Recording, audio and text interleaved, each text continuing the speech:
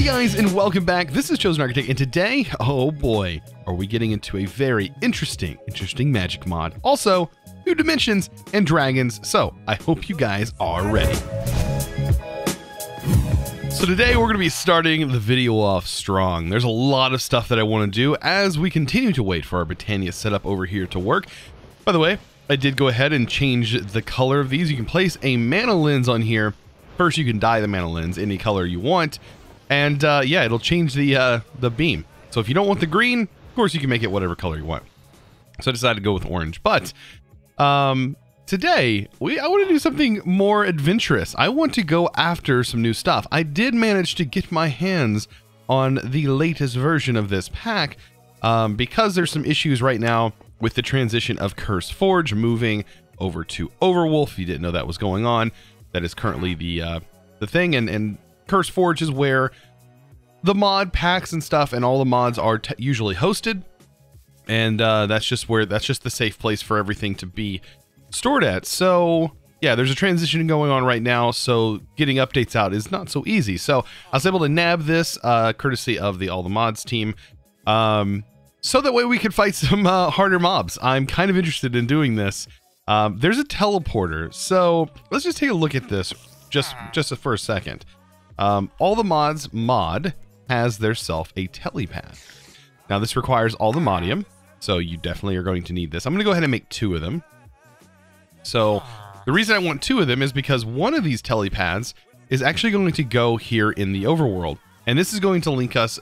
It's supposed to link us to the mining dimension. So I need to find a good place for this telepad. How about right here? This will be a pretty decent spot. I think I'm going to build a little bit of a shelter around it. But right here is that telepad. Now, what this is supposed to do is it's supposed to link us. Don't know if we right click on it. Travel anchor found. I need to. When you don't even know how to use it. So my goofy self didn't realize.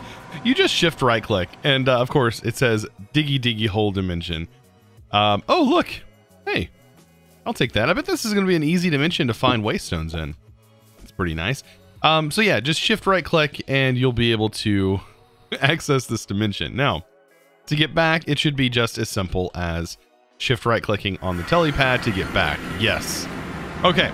So now that I figured that out, if we do the same thing in the Nether, I believe, is it the Nether or the End? I think it's the Nether.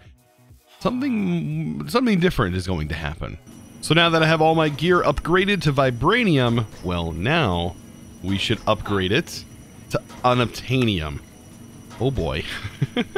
I hope that this is worth all of the work to get here, because oh my, does these values look ridiculous on this gear. It looks absolutely ridiculous, but I love it. I love it. Yeah, wow. Okay, so I think this is the final recipe. Yes. So this is an entire set of Unobtainium gear that we now have. Oh boy, look at my health. Our hearts. Oh, wow. How many hearts do we get? Okay, so it keeps going. So we got an entire health bar. So now we technically have what? It's like three full health bars, I think, worth of health now. Okay. I feel a little bit better about going after the dragon. Now, as far as like swords go, I think this is the best sword that you can have. If I believe, I think the only thing we're lacking is a good flight option. So yeah, let's do this. Let's head to this dimension. We have to go back to the Nether and just figure out where we're going to place this. I still don't exactly know. Probably going to dig out a little hole and place down some mossy cobble, and let's just go with that from there. We have regeneration, strength, absorption. Like, we should be good. We also have fire resistance, so wish me luck. This is a new dimension. Okay. It's still the Nether biome? Okay, interesting. Interesting. Okay, we're in the other, is what this place is called.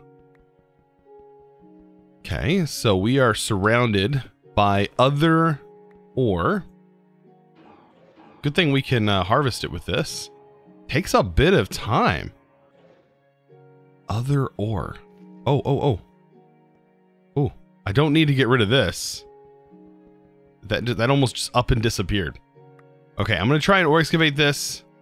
What is this? This is just zinc ore. But it's in this dimension. Interesting. I'm trying to look at the map. Okay. Okay. I'm just going to tunnel out. I'm going to set a waypoint here. So we know this is our portal back home. And I hope that we can break out. We're at Y level 75, which is right about like the... It's right at that like middle area. There's a lot of wither skeletons. I'm already seeing that. Okay. I'm hearing sounds. I'm hearing awful, scary sounds.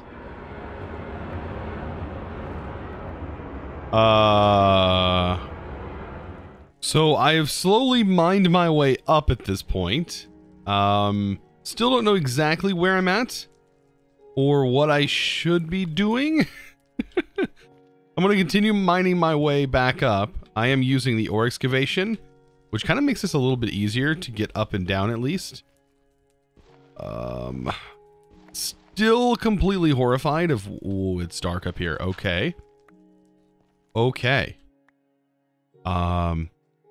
Be ready with me, all right? Oh, there's a dragon. Immediately there's a dragon. Should we go for it, though?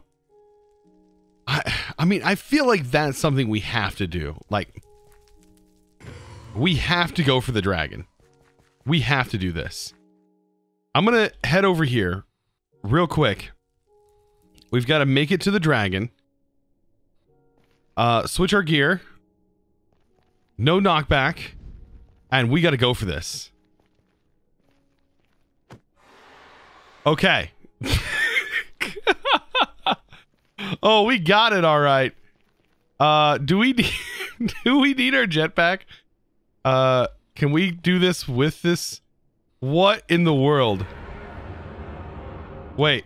It's not. Where's my jetpack? No, hold up. Hold up. It's kind of lagging. I don't know why, but it's lagging just a little bit. Just a little bit. I'm killing it. All right, I'm killing it. Am I taking damage? I can't tell. I need to eat. Oh, wow. Okay. Yeah, I did take a lot. It took all of my main hearts, or my regen hearts. Okay, let's get out of here for a second. Where'd my jetpack go? Ow, are these hurting me? I feel like I dropped my jetpack somehow on accident. Somewhere. But I have my magnet on. Where did I put my jet? Did my jetpack just up and disappear? No way. Well, I mean, I guess we have to take revenge. These guys are fighting each other at this point, so... What do we have on this? This guy's like 33 health. Oh, he's lost a head.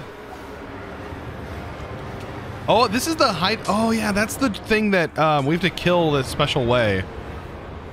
Otherwise, it's going to keep regenerating health. That has 2,800 health. Excuse me. Excuse me, dragon. I don't think I understand. I mean, you can just keep killing them. I'm out of here. This, okay, that's... Is that too much health? I don't know. Is it... It feels like an odd number. Okay, so it doesn't seem like it. But there's no way I'm fast enough to go after this guy. And especially with it having 20-something thousand health, that would just be... No, not even practical. Okay, so looks like I might have to kind of test out another mod. I don't know. I maybe have to get into this other mod that's going to be doing a bit more damage to these things.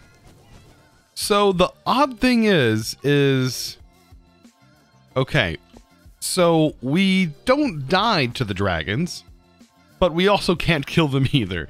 Our sword does a lot of damage, but it doesn't do enough damage to take them out. Now there's another mod that apparently we should have looked into a while ago. That is another magic type mod that might help us out as far as this goes. It is nice though, being back where it's nice and calm and not incredibly chaotic like that dimension is. Oh my god, it's incredibly chaotic. So it's this mod called Mahou Tsukai, and it doesn't look like much, right? It does, however, have a book. I have sort of taken a gander at the book. So let's see. This book right here. Yeah, I have made it. I have looked at it. It is a very big read, if you wanted to take a look at this. So basically it's a magic, I don't even know how to explain it. It's kind of hard to explain, but it does take a little bit to get into, and we're technically looking for a sword that I've heard so many people talking about, saying, I have a sword, blah, blah, blah, that's like several thousand damage worth. And yeah, what we can do is we hurt ourselves like this, and then hurry and quickly hit the M key if it's set, or in my case, the 1 key. And we just became a Mahou Tsukai, right?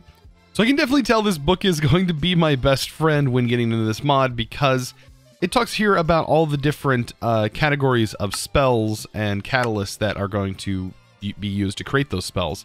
We have iron, ender pearls, diamonds, emeralds, gold, quartz, and ender eyes. All of these different things are going to talk about this. And as far as like JEI helping you out, not so much. So this book is going to be definitely where it's at. So this right here looks like a pretty decent spell to be able to consume some of the mana fairly quickly.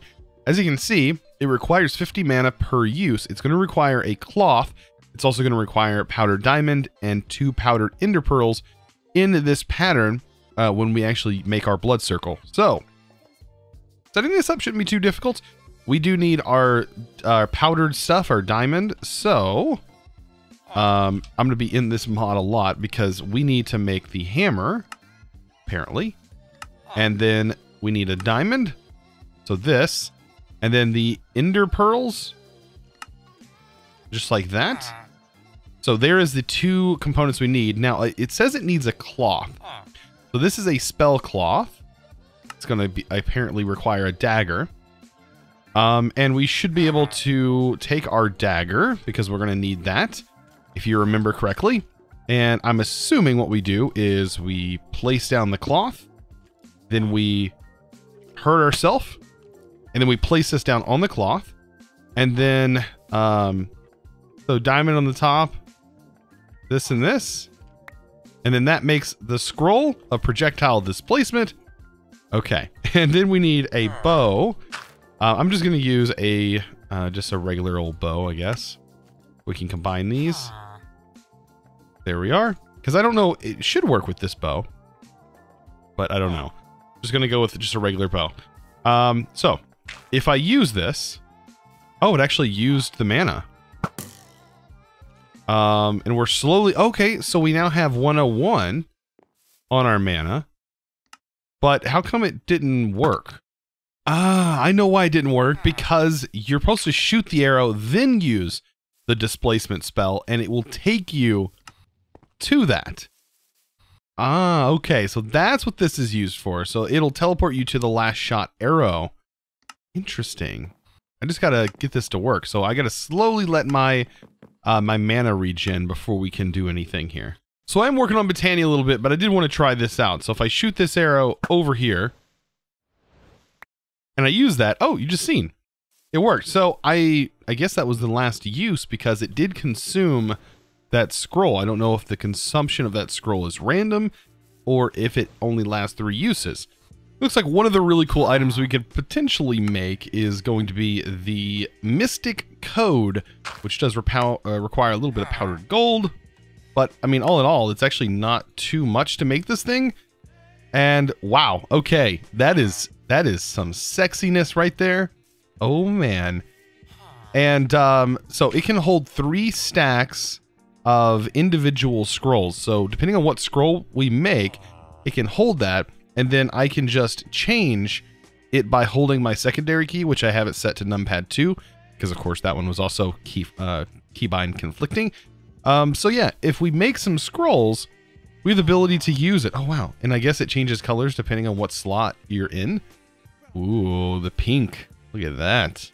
So I'm also going to go ahead and make the attuner, which is also an attuned diamond we can apparently put in here. Is that a thing? Attuned diamond, and then we can take that, and we could have made an attuned emerald. The attuned diamond is 10,000, this is 5,000, so technically this one's better. Now, I don't know. Okay, so I can use this, and that basically takes my current mana and stores it inside of it. And I think this can be used. Oh, and this also brings up our level as well. So the more we put inside here, the higher our overall mana usage goes up. Pretty nice. Now, apparently along that ley line, which I think we're on a ley line, I was able to kind of see it. This right here, I think this is actually a ley line, even though we can't see it. I don't know if it's because of the lighting feature I have turned on, but I think technically we are on a ley line. So I'm really thinking about this displacement boundary. This is going to drain 1 mana every 5 seconds. So technically it's going to be a constant thing that happens. And we can just place this anywhere on the ground, and it is going to constantly consume our mana. Now I'm thinking that will hopefully help raise this up as well. And this is going to be a slow process from it looks like to be able to get our level up to where we want it. I think a good place to put this would probably be over here. If I take a look at this, looks like the small circle gets that. Okay, so it should be pretty easy to remember. I just need to pop this. Bam. This should, within a 10 block radius, prevent mobs from coming in here. It'll teleport them away, I think. This is what I kind of got from it. So little circle gets that. Like, does it even matter? It doesn't. Okay, you just place it anywhere so long as all of those items are in there. So this is a displacement boundary, and I just activated it. So it should now slowly over time consume mana, while I'm also regenerating mana, but it is also consuming it at the same time. So that's actually a good thing, because it should slowly raise our mana usage. At least I would hope so. Okay, maybe it's not the greatest thing in the world, because it did just flick my villager out here. Mob imprisonment tool. Where did I store that? In here. Okay. Yeah, you need to go back. Oh boy. Break it. I need to break it. Oh no, he's... Well, we just lost a villager. He was fully leveled up too. He was selling me cake and everything. Oh man. Oh, we gotta get an F in chat for the villager there. So I was going through all the different enchants, sort of reading what they can do, and definitely come across a few of them that are under the exchange category, which are actually really cool. I do like the exchange section here. Some of the stuff that you can do, like exchanging blocks, like with an alchemy or an alchemical exchange, that's kind of cool. But I want to gain more mana, and of course, this seems to be a good source of mana early on. And it's going to restore a maximum of 10 mana per second, which is actually kind of a lot, considering we're gaining it really, really slowly. So when placed on the floor, this circle will convert its durability of the item on top of it into mana. Alternatively, it can do so from a chest underneath it as well. So I guess we make this on top of a chest, and then we put an item in it. But I'm kind of wondering what happens if we do that with what if we do that with an unbreakable item? Will this work still? Or will it ever consume that item? Will it be permanent? Is that something that we can do? That's something I want to see. That might be an option. So we need diamond, emerald, and emerald. So that's not too bad. I don't know why I ended up putting that over there. So we need a diamond, emerald, and unfortunately our emerald generator died on us. Our poor villager. Oh man. So now we have this, and we need a chest. Just a simple chest. And a unbreakable item. So, I mean, I could just do any unbreakable item. I guess a diamond sword might do this. I mean, I can have enchants on it. It's not really going to matter. I'm going to go ahead and apply this to the diamond tool. So let's just say this, for example. And we need to set up a chest. How about here? We put the item in it. And then on top, we create the blood circle. Hurting ourselves. And can we do that? It does say underneath it. Unless it's meaning like underneath the dirt. I get it. I get how this is going to be. I understand now. Okay. It's being this way. So we technically have to do the little hurdy hurt and get it placed on here. Maybe I can do it from this way. There we go. And then place it there. And then we can place the chest. Ah, okay. Okay, I'm catching its drift. Place this in, then this and this. Activate it, I guess. And we put that inside. And that should technically start generating a lot more mana quickly. We should hope, anyways. I can try putting a tool in, let's see. Let's try a sword. We have all this diamond gear. Let's put this in it, for example. So this has durability. Okay. But it's not taking this because it is unbreakable. Okay. So we will have to go with gear that does have a durability. So that actually kind of gives us a use for all of this useless gear that we don't really need, that we have gained from all kinds of dungeons. So really, we can just leave this in here, not that, and just let this consume that gear over a period of time. And you can see this should hopefully help us build up our mana. So of course, guys, I want to give a huge shout out to today's sponsor, and that is going to go to Keenan Casey. Thank you so much for your amazing support over on the Patreon. And I just want to say, guys, if you're interested in becoming a Patreon yourself, be sure to check the description down below. It is honestly one of the best ways to support me and the videos that I make. So guys, thank you so much for joining me in today's episode. I know, kind of a chaotic episode, but man, we're getting into some of this magic anime mod magic stuff. Man, I'm kind of hyped to see some of the new stuff we get into now that we know how to get more mana. That was one of the big hurdles. I can't wait to get this sword. I've already kind of looked into it. Oh boy, this sword is going to be epic, but unfortunately is going to come at a cost. And that's sadly a best friend. So guys, I hope you enjoyed today's episode. If you did, be sure to click that subscribe button if you haven't already. And also give this video, guys, a huge thumbs up. I really appreciate it. I'll see you in the next episode. And of course, as always, thanks for watching.